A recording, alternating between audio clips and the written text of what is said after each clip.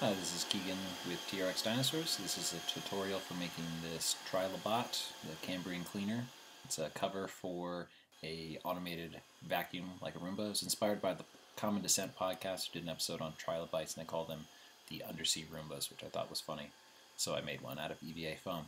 You can download the template from our Patreon, which is TRX Dinosaurs on Patreon, and it's a PDF. When you open up that PDF, it should open up in Adobe Reader. Then when you go to print, you're going to need to upscale it to meet the size of your vacuum. So make sure you clicked on poster, and then I went up at least 220%.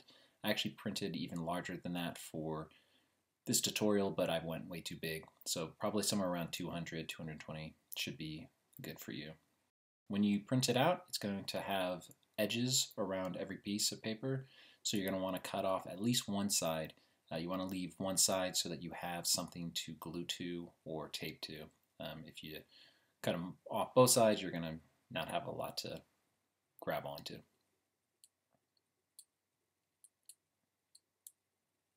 Because I wanted to avoid using tape, I use spray adhesive, something I use regularly. When you use spray adhesive, definitely wear gloves because stuff's pretty nasty, and wear a respirator because you don't want to be breathing in spray glue.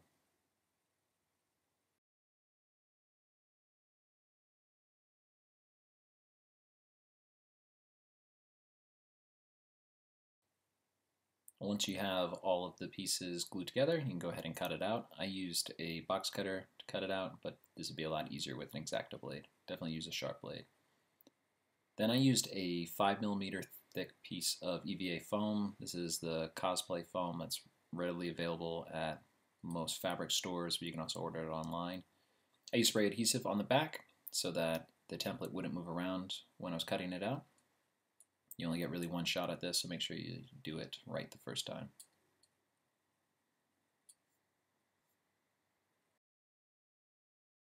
With that glued down, then you can go to cutting it out. Again, the sharper the blade is, the easier this is going to be. It's kind of frustrating if you're using a dull blade like I was. Now, what you can do is trace all the line work with that same blade. Obviously you're not cutting through the foam, you're just cutting through the paper, which leaves a little bit of a mark on the foam, which gives you line work to work from when it comes to soldering in the detail. So you use a soldering iron and definitely use a respirator. I use a full face respirator when I solder foam because the smoke is also pretty gnarly. You definitely don't want to breathe this stuff in. You're going to want to do this outside in a well ventilated area, definitely not around other people because the stuff is nasty and you want to protect your lungs. Obviously you're not cutting all the way through, you're melting just a little bit on the top to give the detail. So take your time with it. Then once you've got that done, definitely make sure that it is the right size, and then you're going to see where you're going to want to bend that piece. So obviously around the front, and sides, and the back.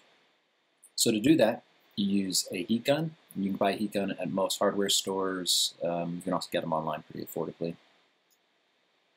Again, you're also going to want to use a respirator when you do this because it's going to off gas, definitely outside or a well-ventilated area. You can see moving the heat around, it's going to close up the cells, which is good because it makes it easier to paint eventually if you want to go that route, but it's also allows you to see what areas you've already hit. So you want to keep moving back and forth because if you keep this heat on just one spot, it's going to bubble up and distort really quickly. You can see how quickly it's already starting to soften, and again, 5mm, it is pretty easy to move around and shape the way you want.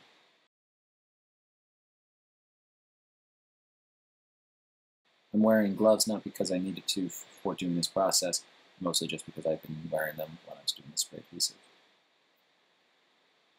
You can see that it's already starting to distort. So while it's still warm, you're going to want to start to shape it, and then this actually will cool down really pretty quickly. So while you still have it warm, you want to force it into the shape that you really want. And you can be rougher than you think because it's going to bounce back a little bit, so just keep working it until it cools.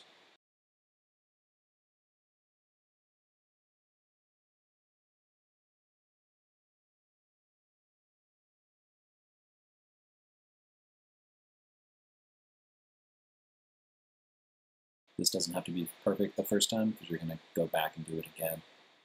So you're just really trying to just get those rough shapes. You can see how quickly it already starts to hold its form.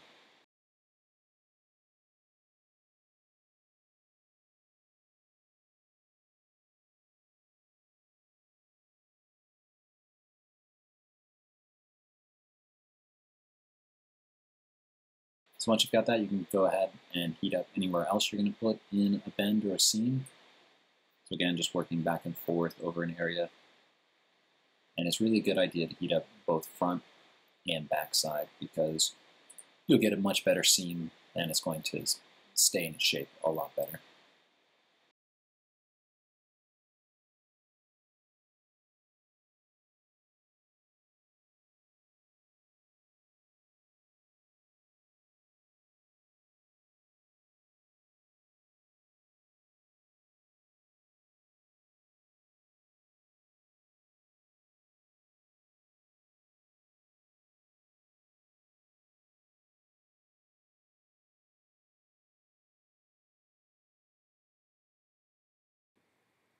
So now you can go ahead and heat up along the edges to curve those down. You can be a lot rougher than you think you actually should be because the foam is pretty forgiving. And again, if you did mess up anything, you can just hit it again with heat. It'll soften back out and you can do it again.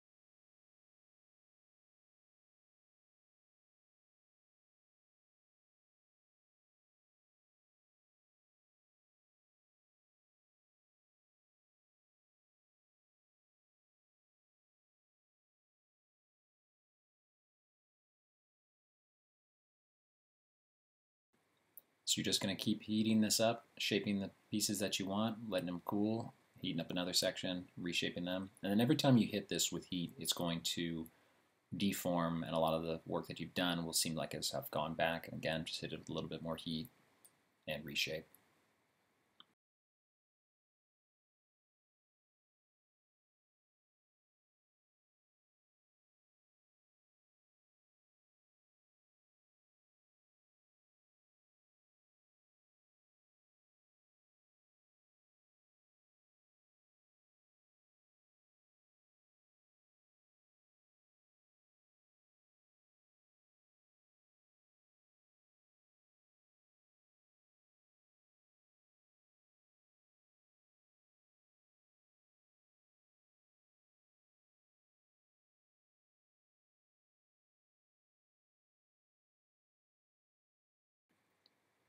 I find that pinching the foam can give you a lot better seam. Again, this seems like it's going to be harsh on the foam, but really once it flexes back out, it's not too big of a deal.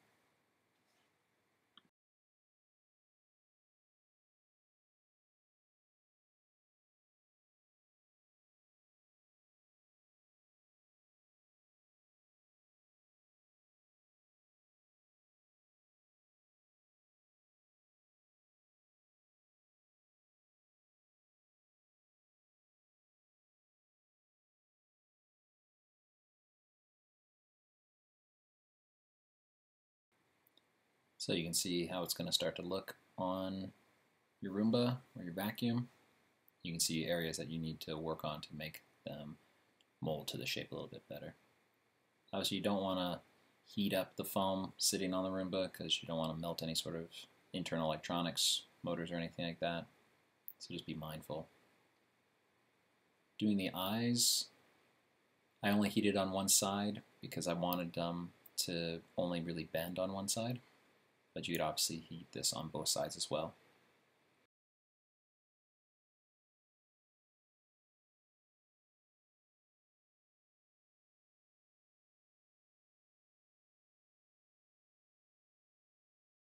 You can also shape and deform the foam when it's cool, though it's going to take more work and it's going to be a little bit less likely to stay. Alright, so now for the antennas. There's antennas in the template, but I ended up just hand drawing them because I wanted to change them up a little bit.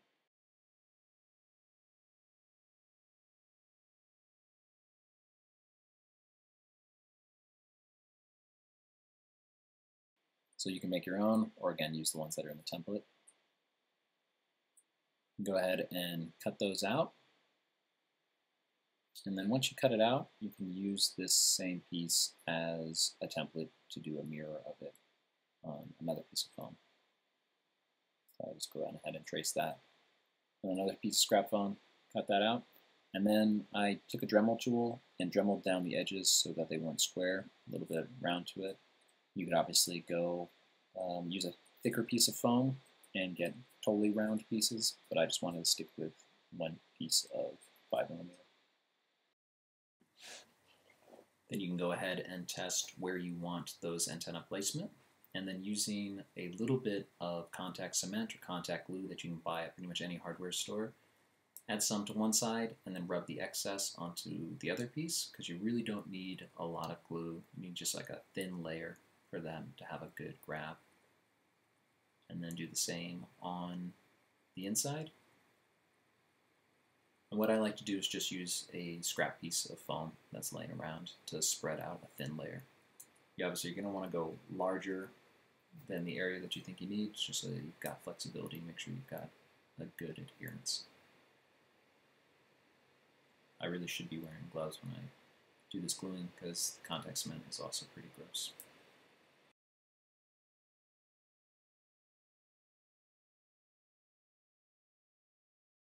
And then make sure you do it right the first time because there's really only one shot at it.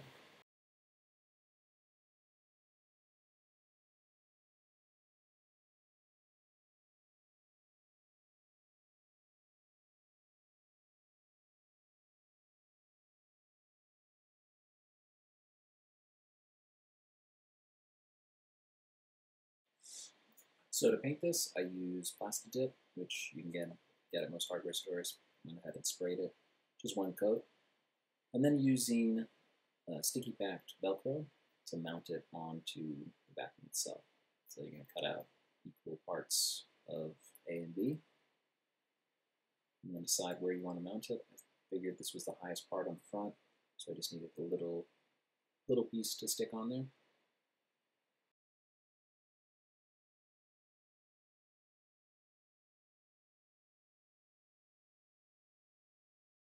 Get the right shape and size, and then you just pull off the sticky back and stick it on.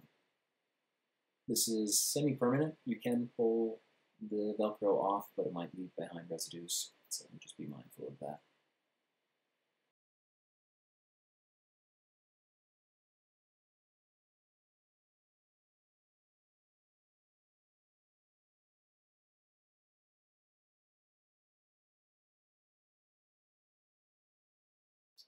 You'll want to then test out how the shell fits and where you should mount the opposite side of that Velcro. So hold on to it with your finger, then mark it with a marker.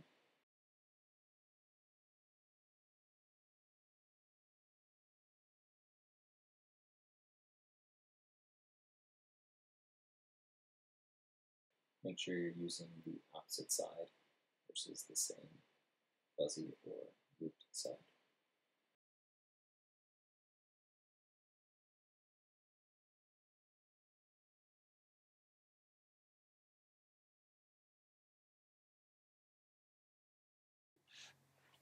Then you're going to want to see where you're going to want to mount that. on the back side as well. So it's mounted on the front and wanted to make sure that it would have a secure mount on the back. So I decided to go on the back edge and then repeat the same process.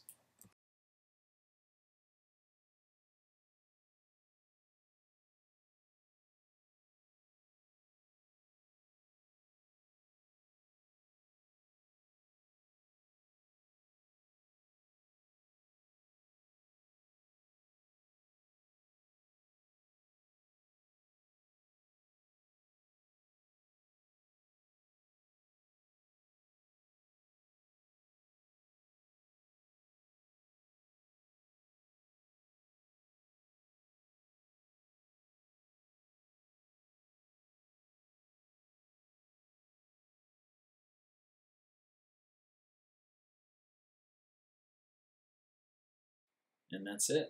So then all you got to do is reach your hand underneath to turn it on, or if you use an app, you can do it that way. And you've got yourself a cambrian cleaner Trilobot. Hope you've enjoyed this tutorial. If you'd like more tutorials and templates, you can join our Patreon, TRX Dinosaurs Patreon, through our website, trxdinosaurs.com, or on Instagram at TRX Dinosaurs. Thanks so much.